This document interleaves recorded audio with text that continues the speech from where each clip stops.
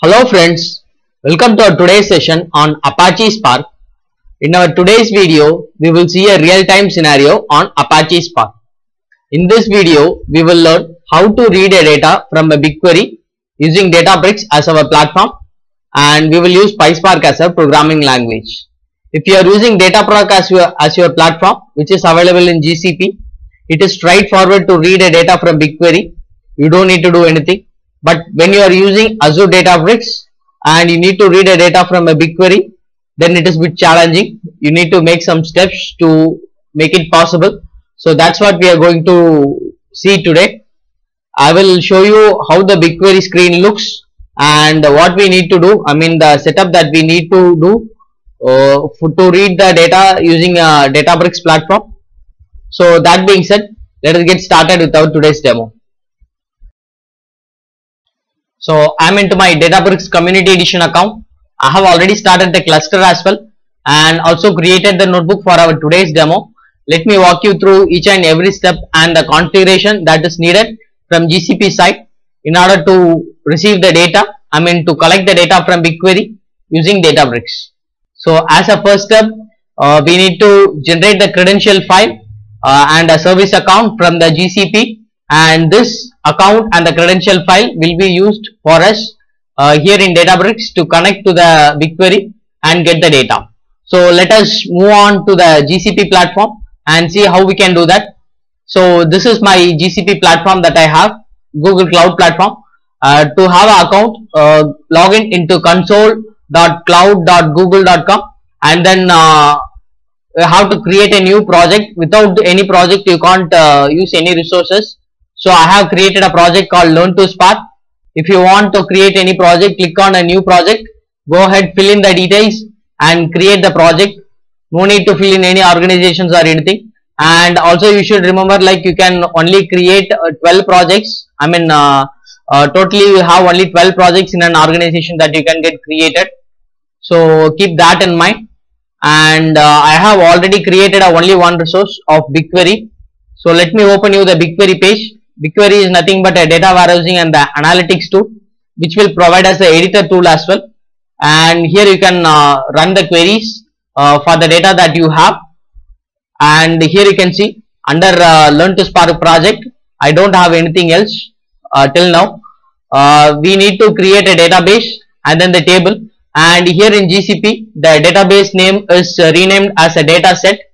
So I am creating a new data set, create data set, and I am naming it as demo spark. So under project, I am creating a data set or the database, and I am not giving any data location. I don't have a GCP storage. If you have a GCP storage, I mean it is called as a bucket here. If you have those things, then that you can put it here. And I am enabling the table expiration. I need only 1 day. Anyways, I am going to delete this account after shooting this video, but I wanted to maintain the expiration as well. So I am giving it as 1 day, and then I am creating a database.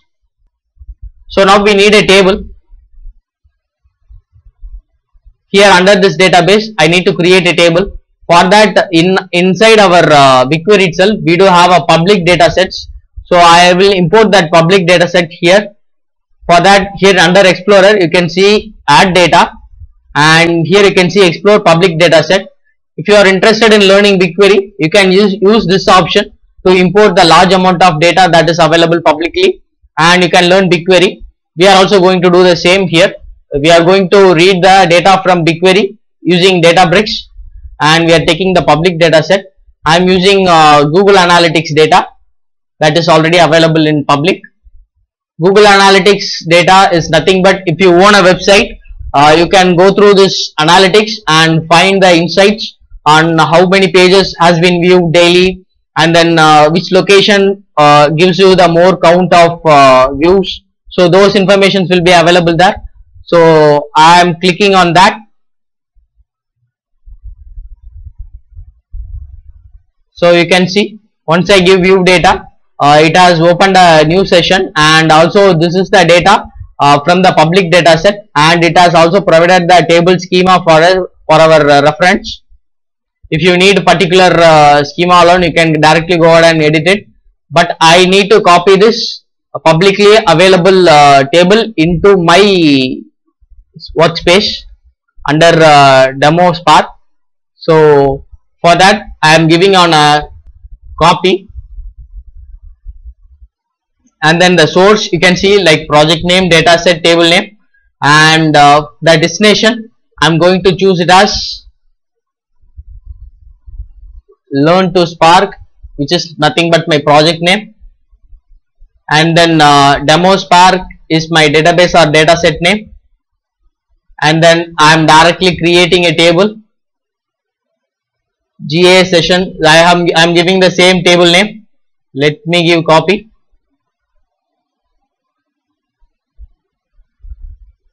So now you can see in the left side I have created a table here. So from this table you can directly give a select query. You can directly fire a select query to get the insights of this data set. But we are going to read it from BigQuery, so I am not doing anything on this platform. If you are interested, you can go ahead and try it. And to read it from Databricks, again we need to create a service account and a credential file, which is the main thing. Till now we have prepared only the data set, and for that we need to go to the navigation menu. Under that you can find something like IAM and admin, and inside that go on and select the service account. So here click create a new service account, and let me give some name. Here also I will give Learn Spark. I will just give Learn Spark as my service name, and in description I will give it as Read BigQuery. This is not mandatory, but I am just giving for our reference. And this is the main thing that comes into picture. We need to add a role. We need to add appropriate role for each and every service account that we need. So here inside this type in BigQuery, and we need a data editor role, and then we also need one more role, which is nothing but BigQuery viewer role, and again one more role we need is nothing but we need to create a session from Databricks. So for that we need BigQuery read session access, BigQuery read, so read session user. So these are all the three things. You have to add it definitely. So please make a note of this. Without these roles, we can't access the information that is available from the outside BigQuery. So let me click on continue, and let me create the service account. It is updating the policy, and let me click on done button. And now you can see I have created a service account, and there is no key generated yet, and we need the key file. So for that let me click on this again, and you can go ahead and see the details of the account information, and then again in the tab you can see the key tab. You can click on that, and here you need to add a key. So add key, create a new key, and I need it as a JSON file. So let me create it, and you can see that the message is displayed with this account JSON file. Your cloud resource is exposed outside, so store it securely. Make sure you store this JSON file securely. So it is already downloaded. Let me upload this JSON file into the Databricks environment, and let us query the dataset that we created just now. So move on to the Databricks. Let me go through data and Dbfs file store.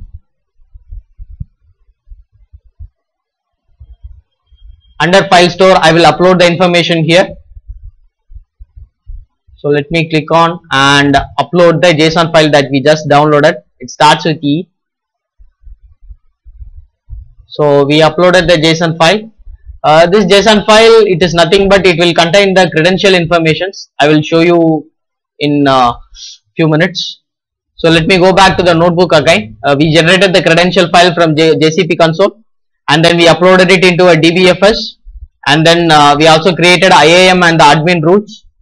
Also the data set also is ready. Now as a next step, we need to copy this file from the Dbfs file path into the temporary location. Why we are doing this is, like, since we are using a community edition account, we need to have the file in the temporary location, credential file in the temporary location for this to be accessed. But if you are using the Azure Databricks, you have an option to store it directly in a Dbfs and use it from there itself. So if you are using Azure Databricks, then it is easy, but since I am using community edition, I have to do this one step. So let me copy the path, and then let me copy the path here, close, and let me go back there and paste it here.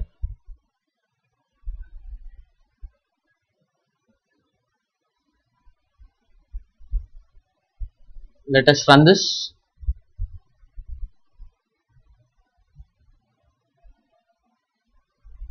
So it completed, and also let me show you guys what the JSON file looks like, or what are the informations that is available inside JSON file. For that I am using fs head command. Let me run this.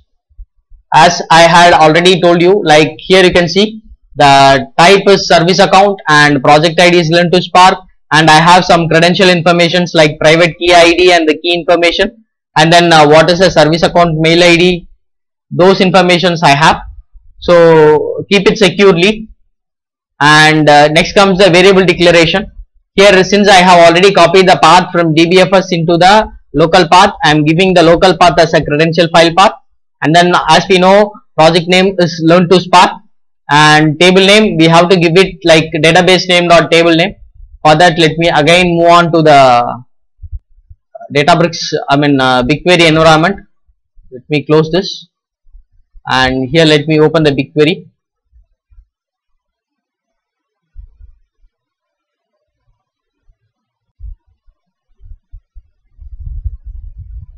So under project, under database, I will have a table name. Let me open this and let me click on query,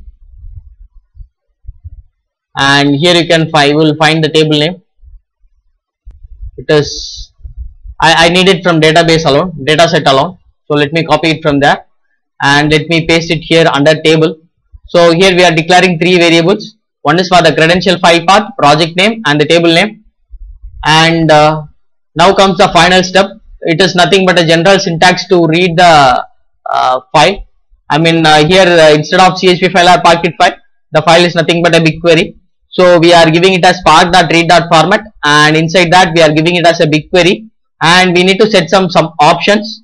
So option 1 will be a credential file, and another options are parent project and the table name. I am providing it from the variable that we have already given, and I am giving load command. So let me run this. It went through. So this is the same syntax for Scala as well. There is not much change between PySpark or Scala. This will remain the same syntax, whereas in Scala we will just give val command. That's it. So that is the only change. And in display, let me display the output.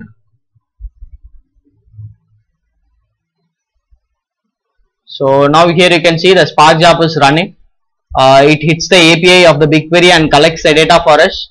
So here you can see some information related to the analytics data of the page. Its page views, traffic sources, devices, those informations. So this is how we will read data from a BigQuery into our Databricks environment.